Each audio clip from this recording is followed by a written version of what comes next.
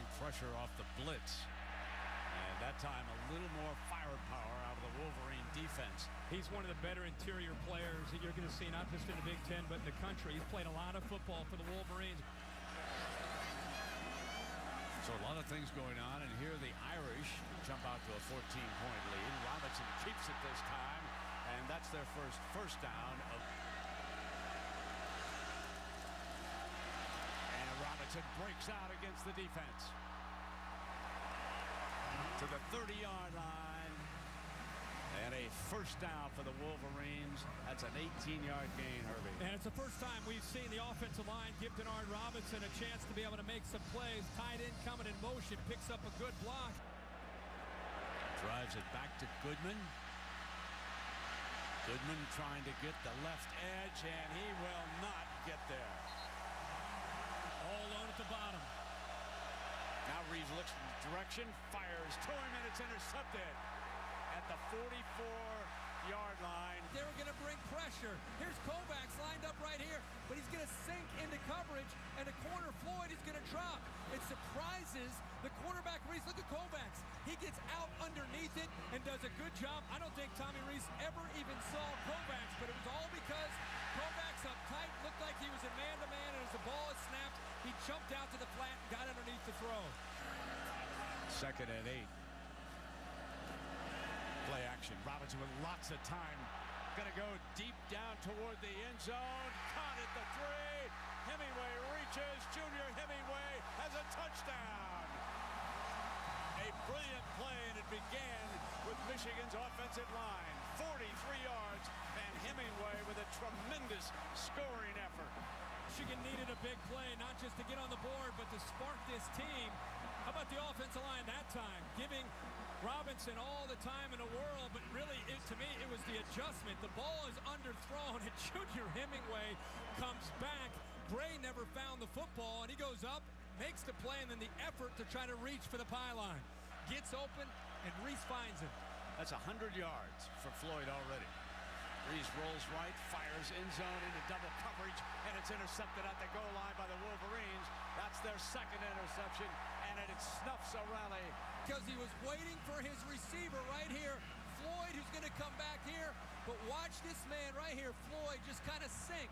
But if he looks early, he's got Floyd. He also has his underneath man, but he's late with the football, and he locked in to try to get the ball because he's had so much success already throwing the ball to Floyd. For Wood, stopped. Terrific defense by the Wolverines. Van Bergen, Mike Martin, the boys up front on 3rd and short. It was their time to step up, and that's exactly what they did. That was a punt off, and now Michigan's back inside their 10.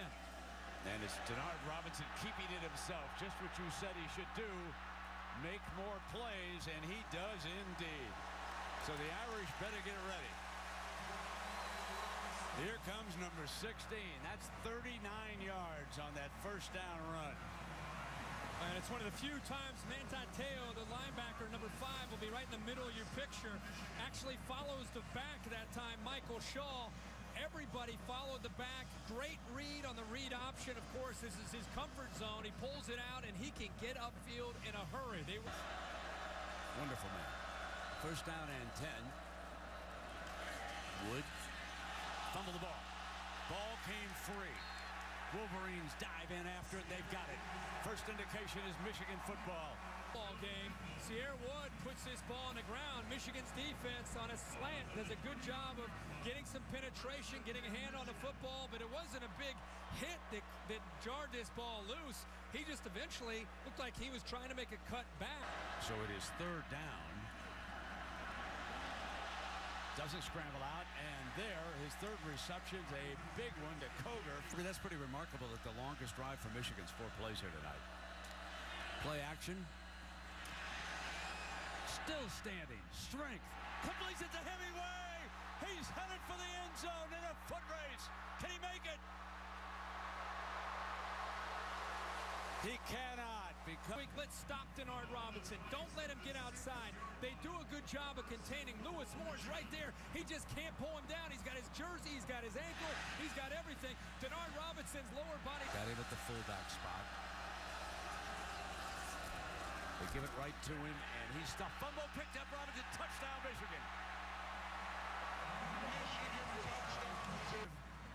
Mr. George Hill, ever on the stats over there. That's ties their longest drive. Uh-oh, bad bounce. Wolverines will try to close in. Down at the 10-yard line. Floyd down at the bottom, Brent. They got to try to run for it here, and they throw him for a loss. That is Hawthorne again. Yeah, he can play pretty good high school football down at Pahokee, and he times this up perfectly. That's the thing you have to really appreciate about this Michigan defense, learning Greg Madison's scheme. It's new to them, but they're timing it up perfectly. 2nd and 15.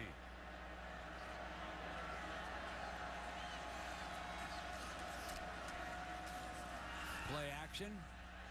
Now they drop it off underneath to the fullback. There is a Bo Schembechler play. John McColgan. That's a position you didn't see in the last administration, folks. I formation, man-to-man coverage.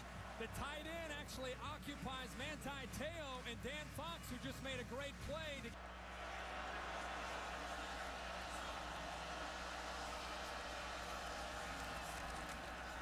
Denard lofts it one-on-one, end zone, touchdown, Gallen. Robinson's 2nd touchdown pass of the day. He has him blanketed, but he intentionally threw it behind his receiver so he could see the football and adjust back to it. And it's the 2nd time Gary Gray could not find the ball in coverage. Hemingway got him earlier, and this time it's Gallen adjusting back to the ball for the touchdown. Don't forget about the Irish woes last week inside that 10-yard line. Let's see how they execute down here tonight.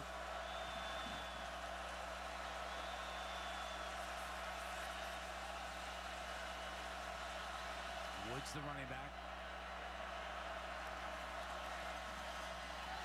Fumble. Ball's loose. Michigan. As his arm starts to come forward, no, that ball is out of his hands. That is a fumble. That's Michigan's football, and that is a 4th turnover tonight. That's 9 in the first 2 weeks for Notre Dame's offense. Down territory. So this is 2nd down coming up here. Coming out for the one, going deep, double coverage, and it's grabbed at midfield. Denard Robinson just waited for this play to develop, and he actually just threw it up into double coverage. By throwing that football, Lewis Moore comes in late. Look at this. Look at this coverage here. You got 2 safeties bracketing the receiver, and neither one's able to find the football. Back, but USC 17-14. And stuffed. Nothing doing on that play.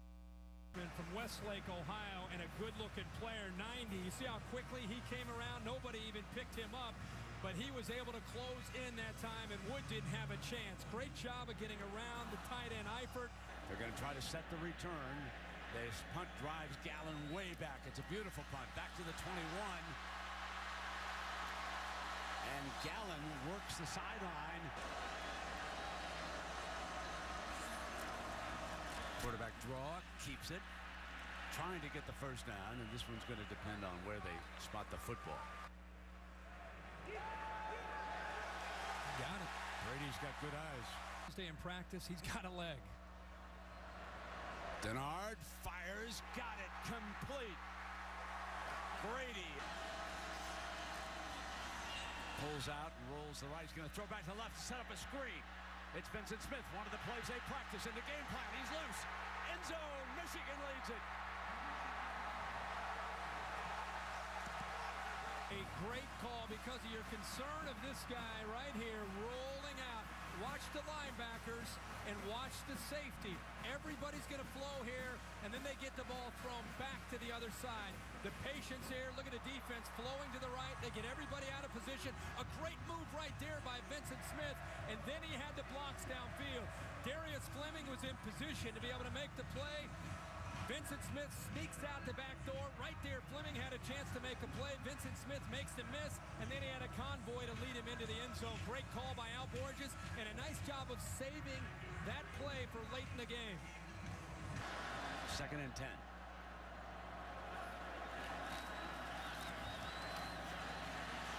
Steps away from the pressure, fires downfield, wide open's Gallen. They left him alone. Needs a block. Now he's in a foot race. Out of bounds at the 15, and there's 8 seconds to go. Well, we just saw the Michigan defense make some mistakes, and this time, even though they're in that Hail Mary formation, Brent, you said it, they just lost Gallen. Didn't even pay attention to him. They were locked into the middle of the field, thinking he may just throw it up to Hemingway, but he does a good job of improvising. Starts Smith in motion.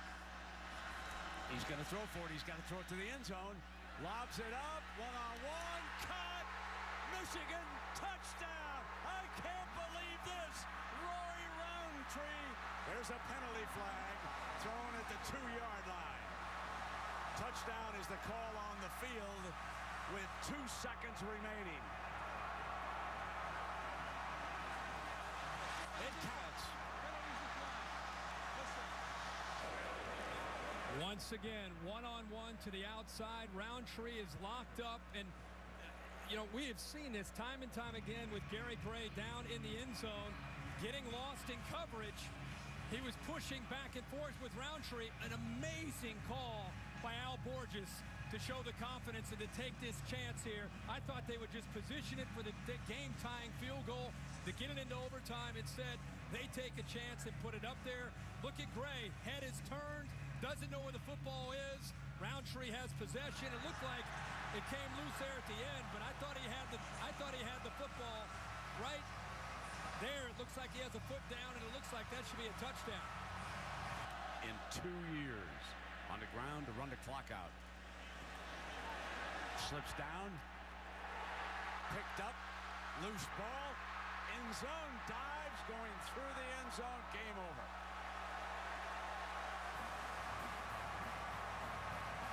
Folks, you have just seen an instant classic.